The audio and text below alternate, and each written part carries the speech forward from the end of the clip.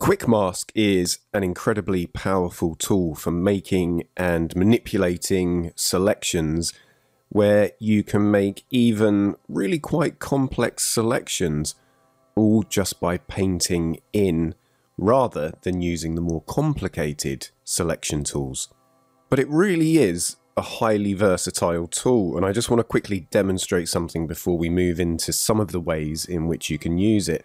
So I'm just going to use the elliptical marquee tool, and I'm going to create a circular selection because there are times when you may need a perfect shape. So to access Quick Mask mode, we just have to press Q on the keyboard or click on the Quick Mask icon here, and then that gives us the mask itself, so we can paint in, which we're going to do in a few moments.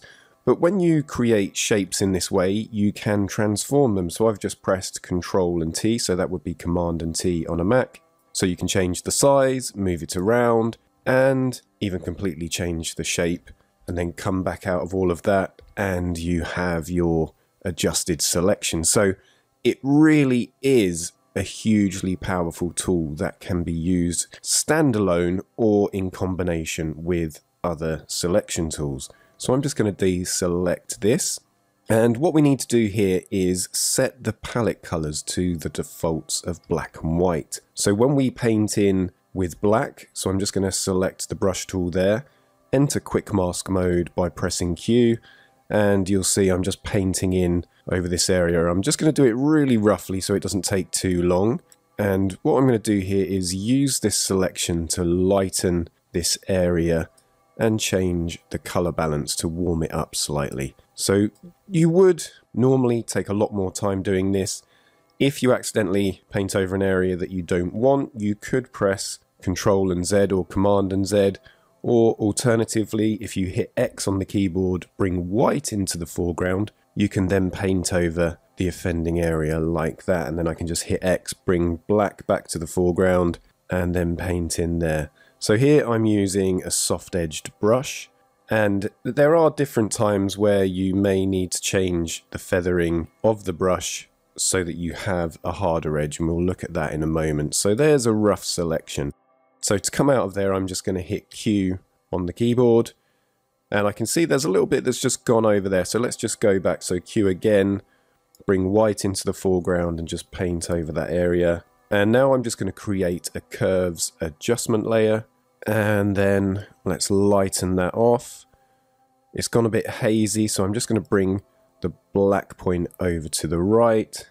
So you'll see we're getting a much lighter effect there, but we're not getting too much haziness. And then I'm just going to go to the blue channel and add some yellow just to warm that foreground up. And you'll see it just blends really nicely with the rest of the image, and it's a very, very quick way to make a selection. And there we have a mask that's been created when we created our curves adjustment layer.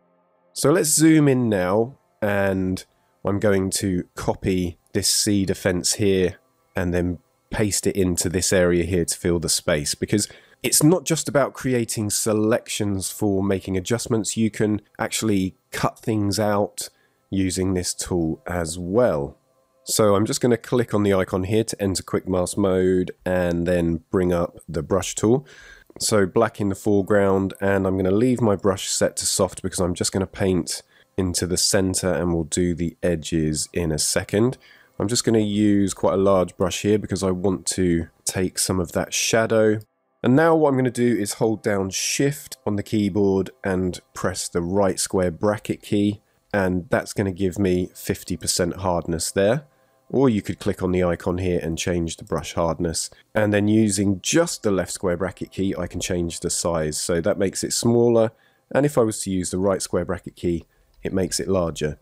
So once again, I'm not going to spend too much time painting in carefully because it just takes a bit longer to get it absolutely perfect than what I'm doing here.